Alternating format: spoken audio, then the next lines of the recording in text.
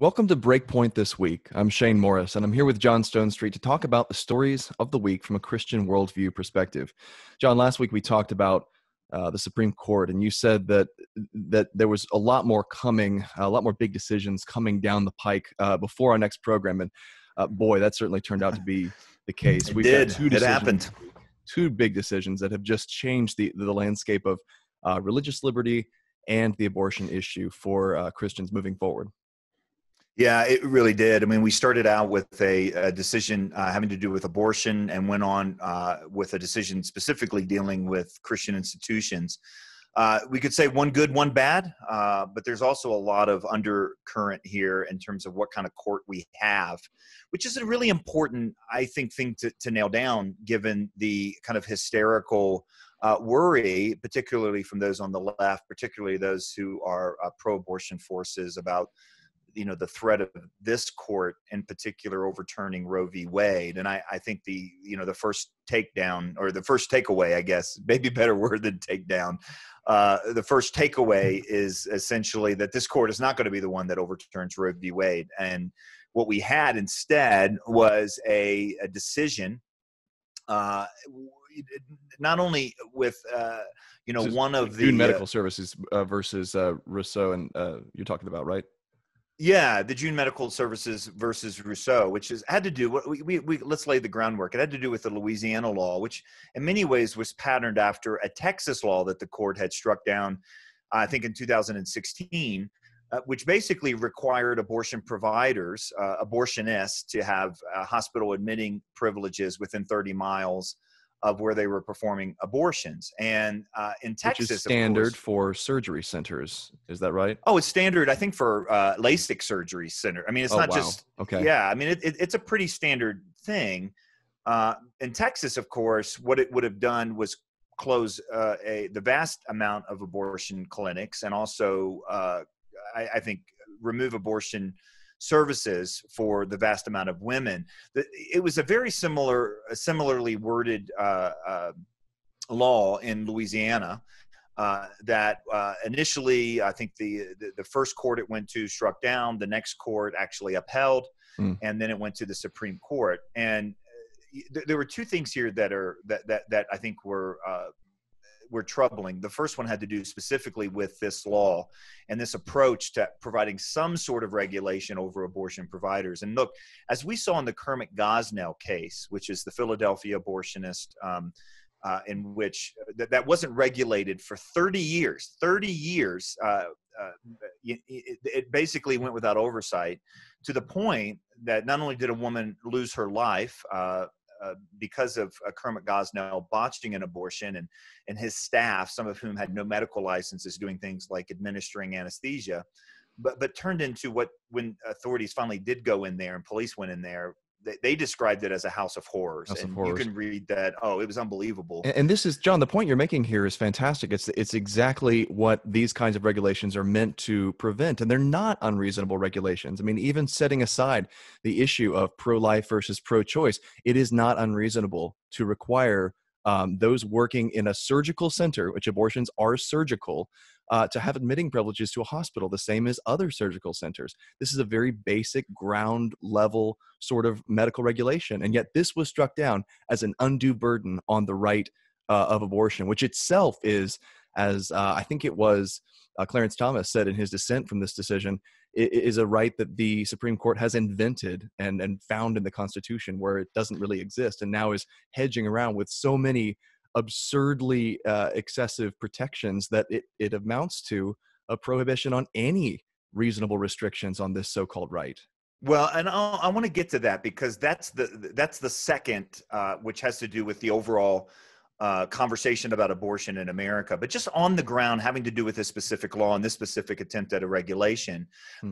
It was really troubling, because the court seemed to ignore the fact that the situation on the ground in Louisiana was sufficiently different than the situation on the ground in Texas, even in terms of limiting a woman's access to abortion services. And the court seemed to completely overlook that, which to me is troubling on two fronts. Number one is it is treating abortion as if it's not a surgical procedure, as if it's not something that has inherent risk and dangers.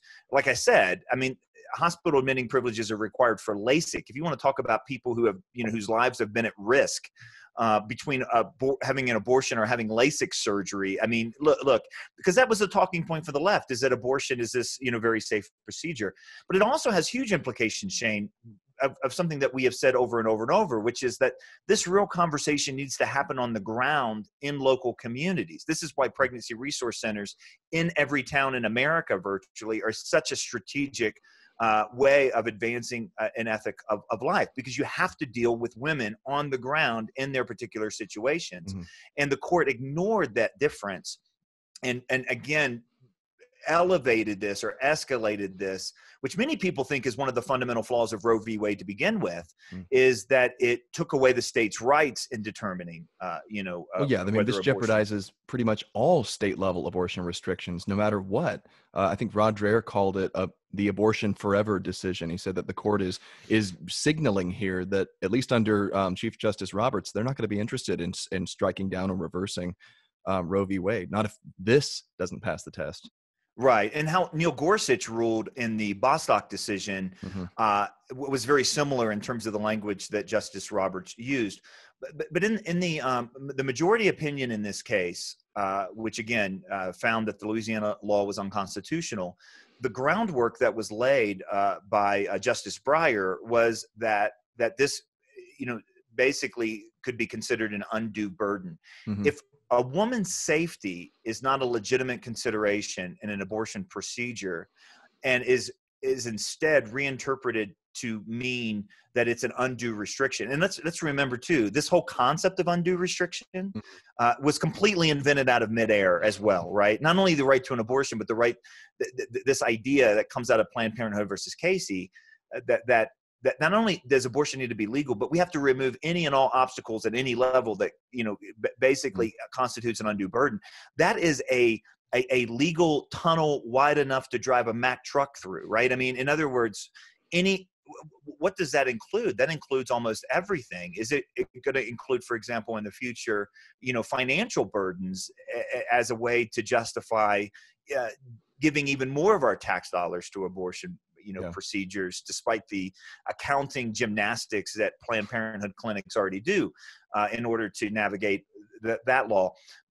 But then there was also this appeal to by Chief Justice John Roberts, and we can't miss the fact that he was in the dissent in the Texas decision. In other words, he thought the Texas law should have stood.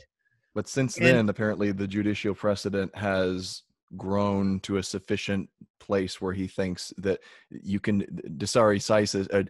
How do you say that? I am ashamed of myself. Stare decisis. So stare decisis is basically, it's this appeal to precedent. I took Latin. I should know this. What am I doing? You were a homeschooler. You should know this. Look, that was what was really troubling, because I think, and many people think, that what it did is betray what kind of Chief Justice we have. And that is a Chief Justice that right now is very concerned with the legacy of the court and very concerned with the reputation of the court, and that the court itself has to be seen as this kind of flawless arbiter between the other, constitutional branches of government, the executive and the legislative branch. And there's a real concern here of the optics that this is, Trump's court. And as opposed, it seemed to me like, I can't read Chief Justice John Roberts' mind, but if I were, it would seem that was as much a statement on, no, we are a legitimate court, we are the legitimate arbiter of these sorts of things.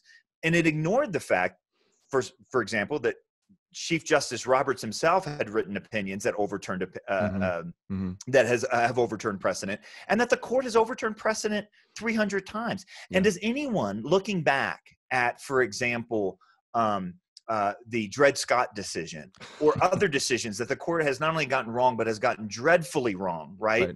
And especially in ones like Roe v. Wade, which basically dehumanizes an entire segment of the American population, that those things aren't worthy of overturning.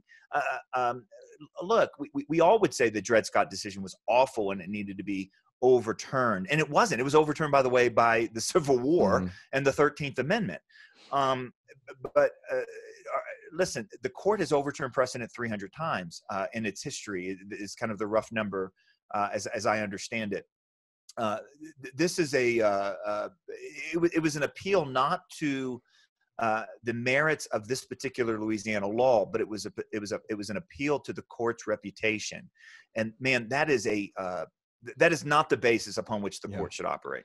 We got to go to a break here in a second, but before we do, John, I want to note that the elephant in the room here is really that this is such a big blow because the decisive vote was cast by a Republican appointee, John Roberts, the Chief Justice of the U.S. Supreme Court. And I remember back when he was nominated by George W. Bush, the same as when Justices Gorsuch and Kavanaugh were nominated by President Trump, there was this general feeling in the pro-life movement that, okay, here's our chance. We finally got, we've got a better number on the court now. We're going to be able to, did he replace Rehnquist? Yeah, that's a great question. So I don't, maybe he replaced a conservative justice. I'm forgetting. I had to look back at my recent history here. But the general feeling was that this guy's going to be really solid and pro-life, and he's going to help in the effort to overturn Roe v. Wade. Now that tastes like sawdust in our mouths now. And I think there are legitimate questions we need to ask now about what is our strategy as the pro-life movement look like going forward? And is it going to be as centered on the Supreme Court as it has been until now? Well, yeah, and this is a legitimate question, and it's something that we've got to wrestle with, especially since I think it's something like 13 of the last 18 Supreme Court justices have been nominated by conservatives, by Republicans, and we certainly haven't always gotten the results that we want to have gotten. It's still true. Two things are still true. Number one is that the pro-life movement has made its greatest impact thinking that the court was against it, and mobilizing volunteers, mobilizing pregnancy resource centers, mobilizing pro-life apologists.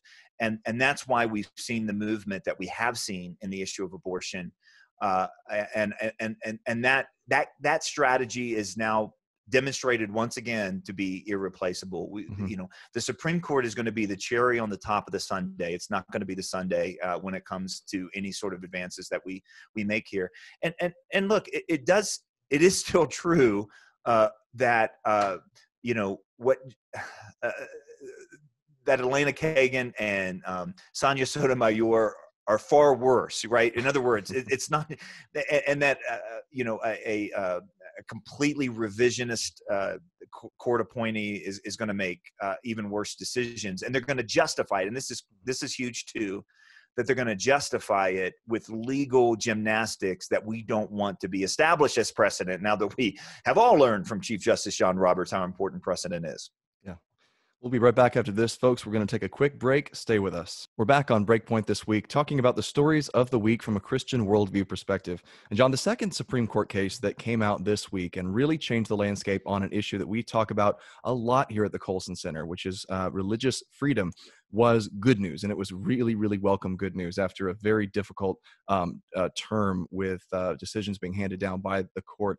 This was Espinoza versus Montana Department of Revenue. And the court ruled that a state tax credit, which supposedly discriminates against religious schools and families whose children attend or hope to attend them, actually violates the First Amendment's free exercise clause. So it adds to a growing body of jurisprudence that says, in essence, if you're a religious institution performing a secularly valuable job of educating children, then it's acceptable if a state has decided to give state money to that institution via the students, so scholarship programs and the like, then it is not okay for the state to discriminate against religious institutions and say, no, you can't go there. We can't have our money going to there. The court says that's not a violation of the Establishment Clause of the First Amendment, which is really good news for a lot of reasons. It is really good news, and I think there's a number of takeaways we can ascertain from this. A couple of weeks ago, Shane, we got a question from a listener about the Bostock decision and what implications it had for religious institutions and pastors and so on.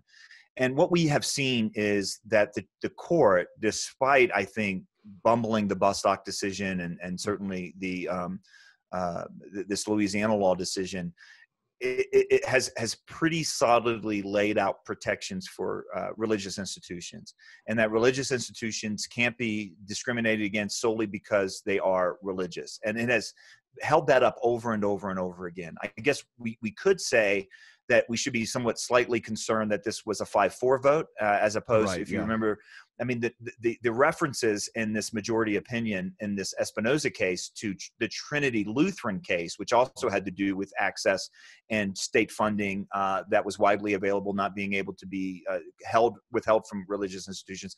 If I remember right, I think the Trinity Lutheran was like a 7-2. So the 7-2 in the Trinity Lutheran, if I'm right on those numbers, was a pretty sweeping decision by a sweeping margin, which made it so unusual. And this obviously was a pretty narrow vote, 5-4. But it is important, and it does prove this. At the same time, there's a lesson. There's some lessons that are coming out of this complete term when you put all of these things together. And for example, there's conservative commentators that are saying, it's not as bad as all that. The Bostock decision wasn't as bad as all that. The Louisiana law, that wasn't as bad as all that. And what I have seen in this court in this term is this definition of religious liberty as if it stops at the door of religious institutions. Yes. And that's a real loss for religious liberty in the American context, because the American context has never been that which reserves religious freedom for people in the privacy of their own heads, their own homes, or their own houses of worship. It's been the ability of people to take their public convictions into the public square and into their public lives, including the world of commerce. And, lower courts have been very specific in trying to limit religious freedom in the world of commerce in particular. Yeah, that was why Jack Phillips' decision was to religious liberty, kind of what the Heller decision was to the right to own a firearm, because it said very clearly that no, your religious rights don't end when you walk out of the door of the church, that you can take them into your workplace with you, and you don't have to now create messages that violate your religious convictions.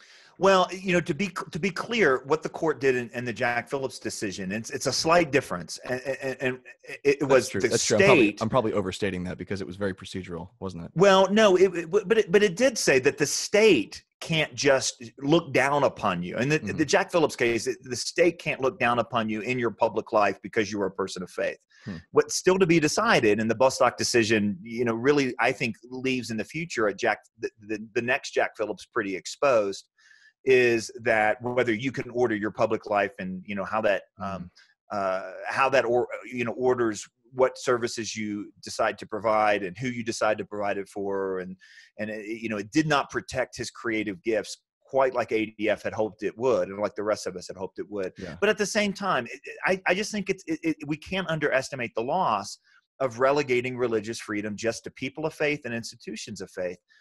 That's not what religious freedom has always been. That's not what religious freedom has been in the American context that has bolstered so many of other freedoms, like freedom of speech and freedom of assembly. And that's what emerged in this Espinoza versus Montana case, is that the state of Montana was, in a sense, trying to, kind of play off free exercise against freedom of religion, and basically said, no, this is, freedom of religion is not the stepchild or, the lesser of the First Amendment rights.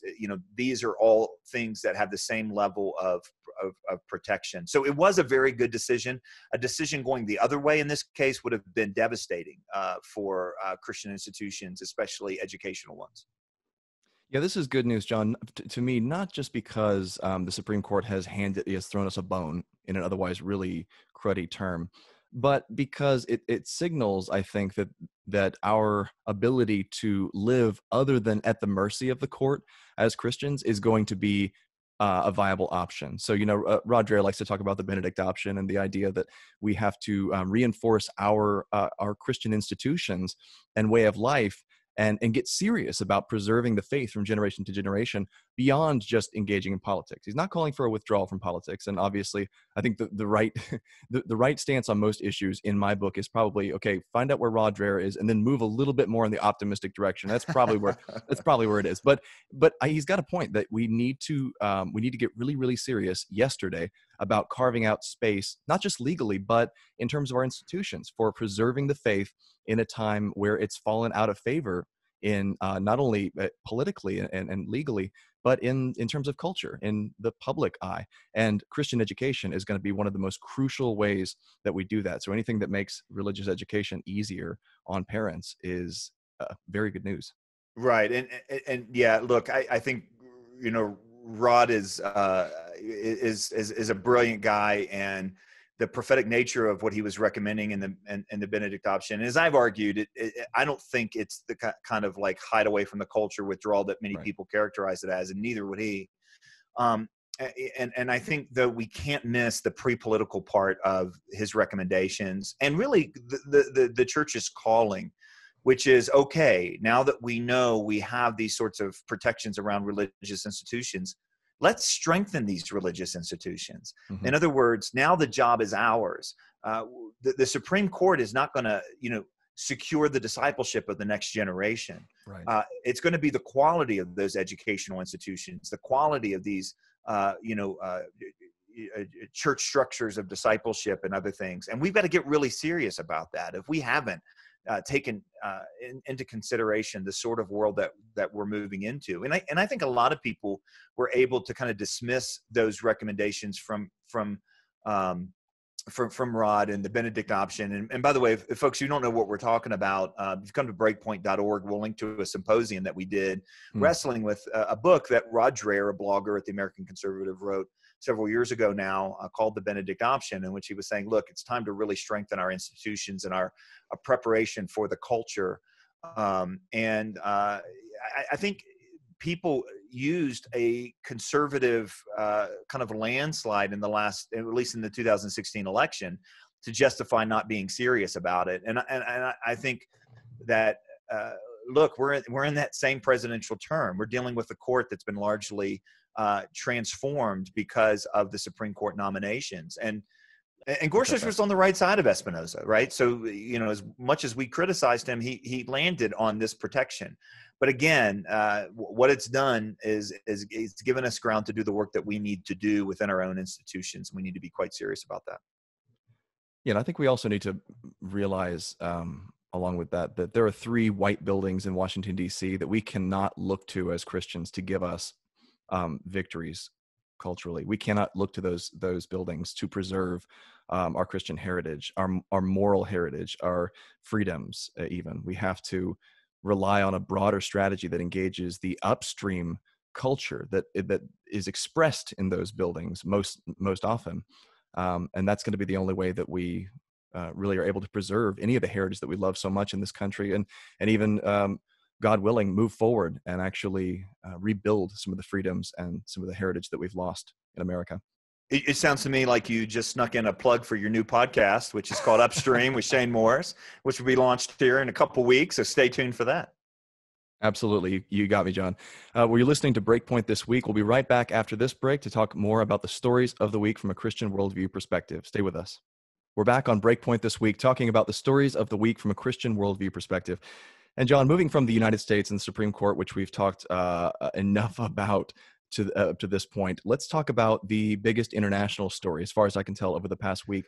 And it is, I wish I could say otherwise, but it seems like really bad news. And it comes to us from Hong Kong, where we've talked a lot about the developing situation there and the tensions with mainland China as the terms of the 50-year handover agreement from Great Britain, which is only halfway done at this point, have been challenged again and again and again as China attempts to encroach on the freedoms that those in Hong Kong have, both politically and religiously. So now China has formally adopted a controversial new security law, giving it new powers over Hong Kong and deepening the fears that many there and around the world have for their freedoms. It's set to criminalize secession, subversion, and collusion with foreign forces. And now let's just stop right there, because that again falls into the category of a tunnel that's wide enough to drive several Mack trucks through side by side. Right. I mean, and people need to understand that what we call subversion, and almost always in the American context, falls into the category of free speech. Right. This is one of the remarkable things, that you're allowed to criticize the government here. You're allowed to criticize policy. You're allowed to do it harshly and even wrongly. And yet what we have seen, these protesters who pre-COVID went to the streets because of an extradition law that China was passing, which would have allowed Chinese authorities to grab Hong Kong residents and citizens and send them to mainland for criminal trials. And that was worthy of them thinking that this was a real threat to this one party or one country, two systems system that the Chinese government agreed to for 50 years. And we're not even halfway through the point there for that 50-year journey. And now this law, post-COVID, and we are already seeing reports of how the Chinese government is using this to round up protesters, to do arrests, and there's a real fear now, and I think it's a very well-grounded fear that this is the end of Hong Kong as we've known it, as the economic freedom, the place of economic freedom, the place of freedom of speech, freedom of the press, and the other freedoms that they've enjoyed, which has made it a very prosperous and flourishing, I don't know, what would you call it, region. And now essentially all that's over. And, the key question here at the beginning was, will the world act? Will the world be outraged? Will the world, especially Western corporations, put aside their own financial interests for the good of the people of Hong Kong? And pre-COVID, it seemed like the answer was a resounding no.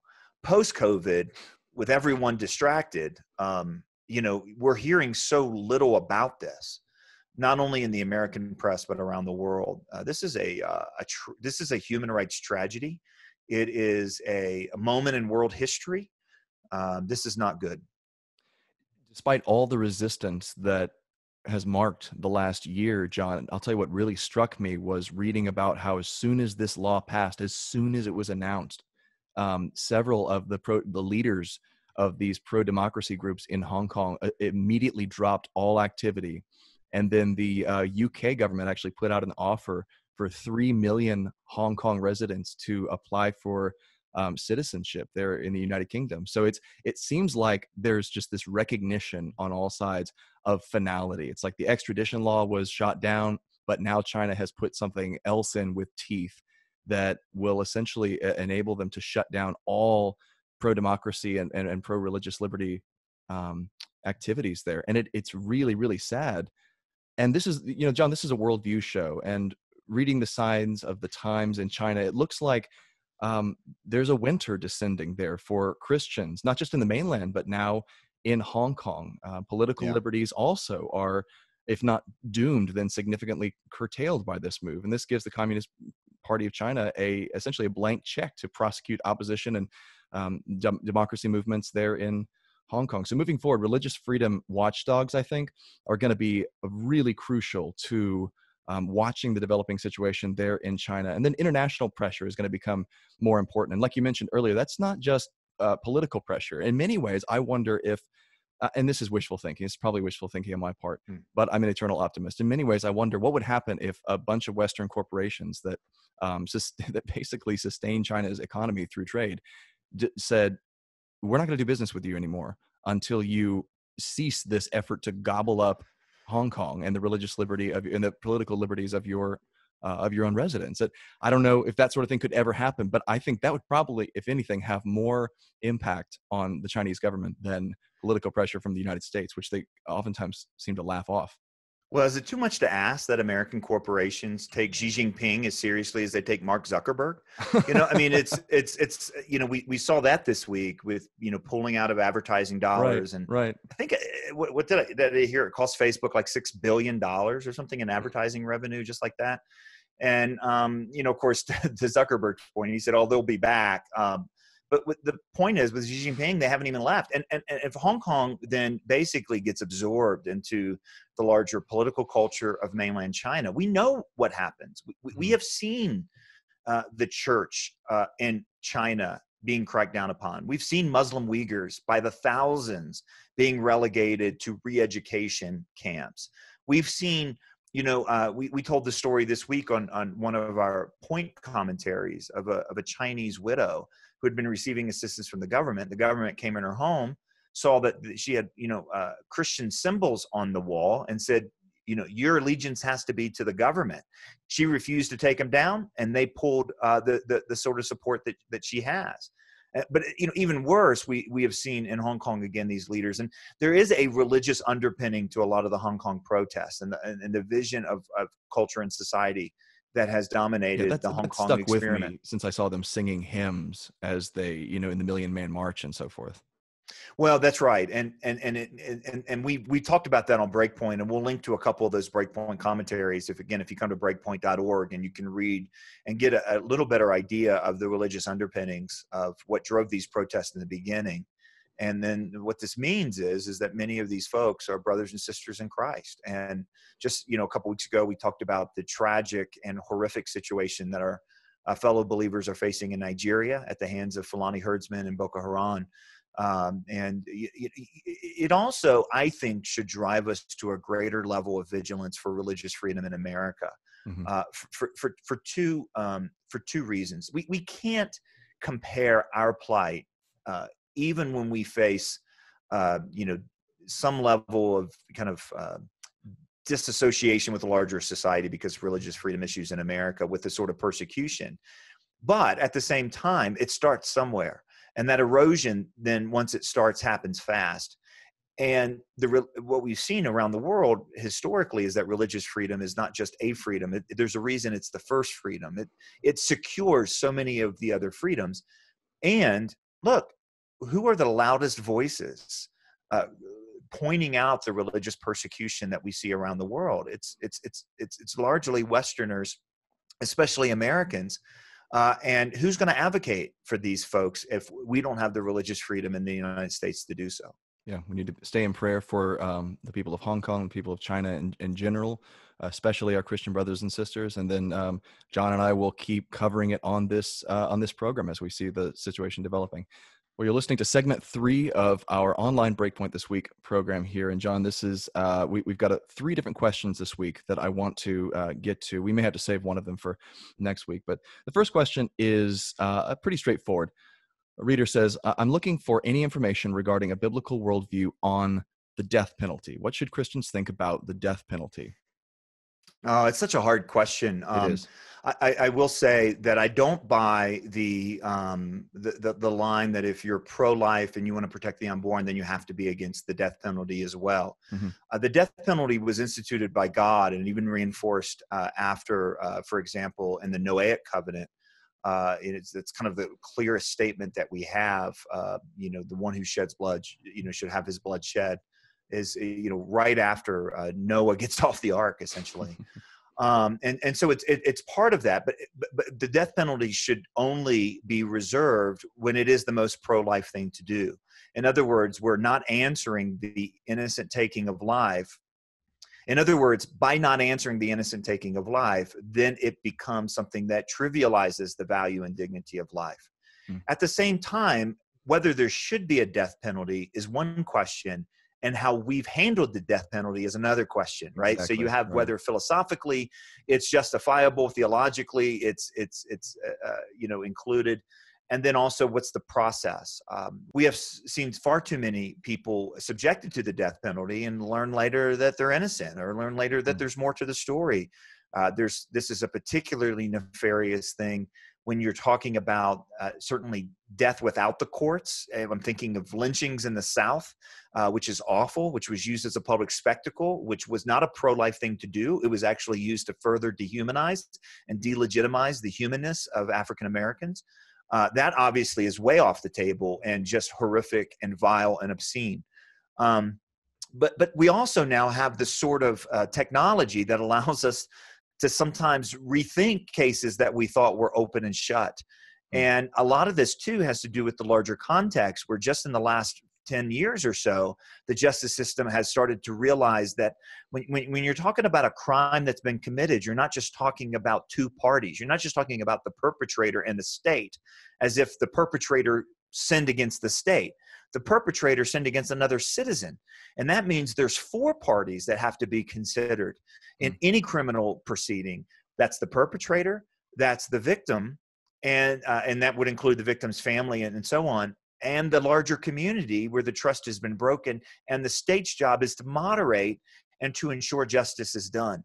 That has proven to be a radical shift when we think about sentencing legislation, mandatory minimums, and all kinds of things. That should come into play here as well. Now, I will say this, Shane.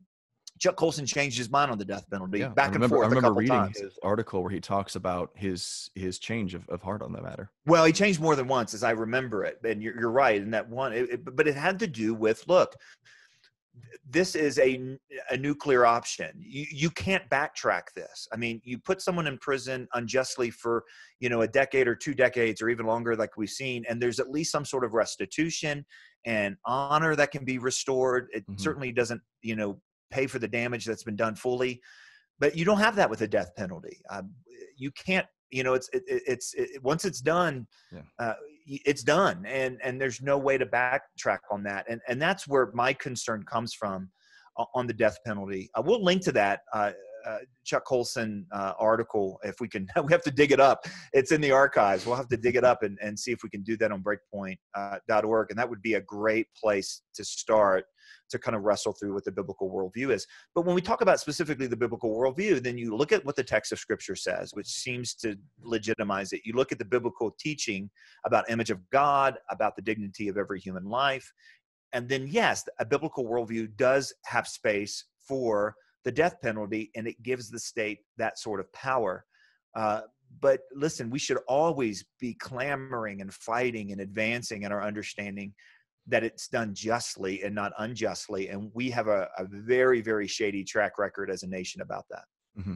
And John, we're both Protestant, but if I could speak for a second to the Catholic position on this, more recently, the Catholic Church has made a prudential judgment that the death penalty is inappropriate and called for the end of it. And I forget whether that was during Pope John Paul II's tenure or before that. But the idea is not that the Catholic Church has changed its mind on the death penalty, because obviously it supported it in the past for sometimes for crimes that you and I would take it was unjust, right? For instance, being Protestant. But and to be fair, that was a two-way street. But the judgment that's been made is I think that its modern implementation is so fraught and so unwise that and that the value of a life continuing so that there's a chance of repentance, a chance of reconciliation, a chance of the gospel penetrating their heart, it outweighs the necessity for the death penalty. So it's not a condemnation per se on a moral basis. It's a prudential judgment. And I think it has to do with how it's carried out. Yeah, and I think it's legitimate as a Christian.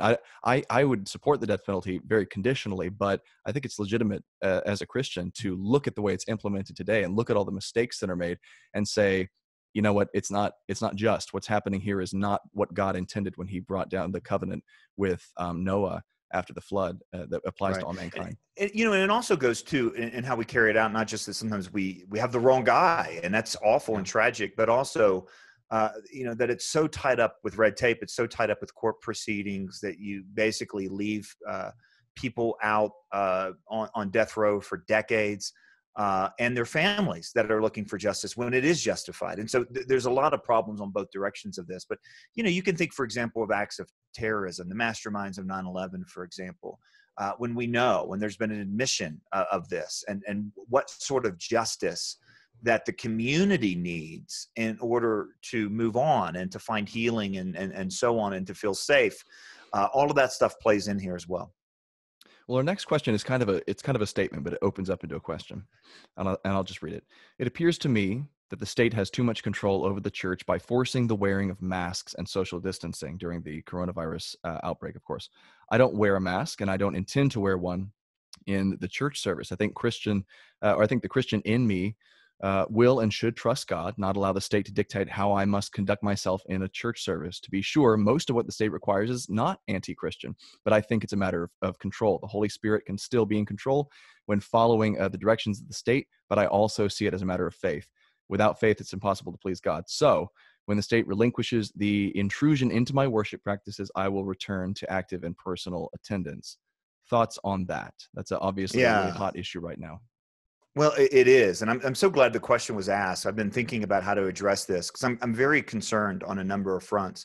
From the very beginning of this, we did a webinar with Ed Stetzer about how the church could respond to COVID. And one of the conversations had to do with, the state, rarely misses an opportunity to gain control. Mm-hmm. And look, that is just from the beginning, the tendency of the state post Eden. It just happens. And we should always be alarmed by that. So you think, for example, of certain things that Mayor de Blasio said in New York, or, TSA 3, 2, 1. Here comes TSA. I wasn't going to actually talk about TSA, but I could. Oh, no. What have I done? But look, the state does have a tendency to do that. And we have seen that in COVID. At the same time, there's also a history of theological reflection in ecclesiology. Now, it's really clear, for example, that the scriptures give very broad guidelines about the church being subject to authority. And good heavens, that was in a context where the state not only was trying to assert control over how public worship and whether it was actually carried out, but on private belief, like, do you believe Jesus is Lord or Caesar is Lord? And if you're not willing to say it out loud, here's the death penalty.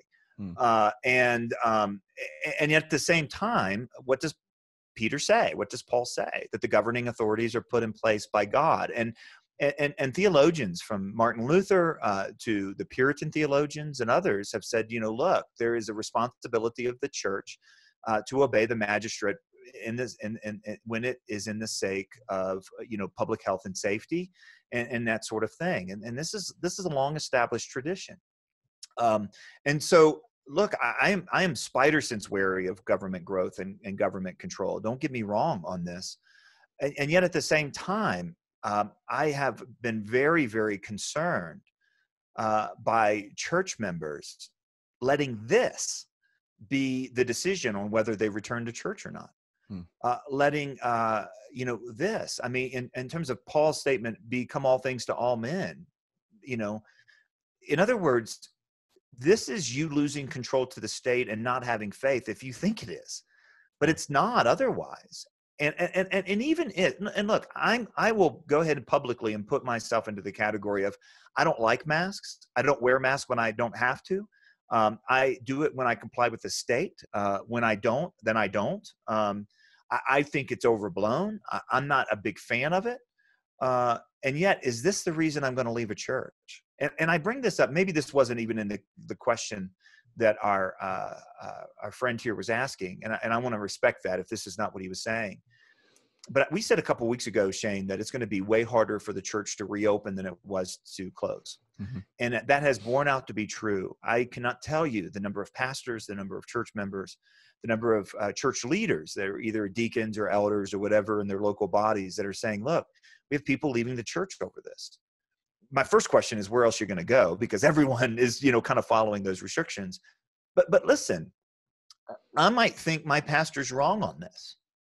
Am I going to leave the church over this? Is this the theological issue that we're making it out to be? No. And of course, is it a matter of faith? Look, if it's a matter of faith, I would never go to the doctor. I would never get a surgery. I would never take, medicine. But one of the things we know from a biblical worldview is that God in his grace has made humans really smart. And that has borne itself out in wonderful advances in technology and medicine. I'm not saying that this is a good advance in technology, a face mask. I don't believe that, actually. But at the same time, your allegiance to the church is vital. The church is not non-essential. We talked about that in terms of video services and the need to gather together. But I think it also applies here. The church is not an option for Christians. And I mean, being a part of a local body. Mm-hmm. And this, to me, is not a reason to leave the local body or to show allegiance. Yeah, express your opinion. Talk to your pastor. But you know what? No one has done this before in our lifetime. We're all making this up, and we're trying to go forward. And many pastors, I think rightly, are saying, look, we want to get our people back together, and this is what it takes to get people back together. So wear a mask, Yeah. And I can imagine we're going to get lots of hate mail, and I will go on again and say, I don't like masks. I don't actually think they do all that much. At the same time, this is not a issue to leave the church over. And I'm really concerned when I see our kind of the everyday Christian's fickle relationship to the church exposed by issues such as this. You might disagree with me, Shane, but that's kind of where I land. As far as I can tell, John, with the science on it, there's strong proof that the masks are going to help lower the transmission rate to a degree that's actually going to lessen the severity of the pandemic itself. But I guess my response would be not so much to go to Romans 13, or even although the importance of the church is the key point you made there, um, in addition to obedience to the civil authorities, but to another thing that Paul says, where he writes that in as far as it depends on us, we should live at peace with all men. I don't.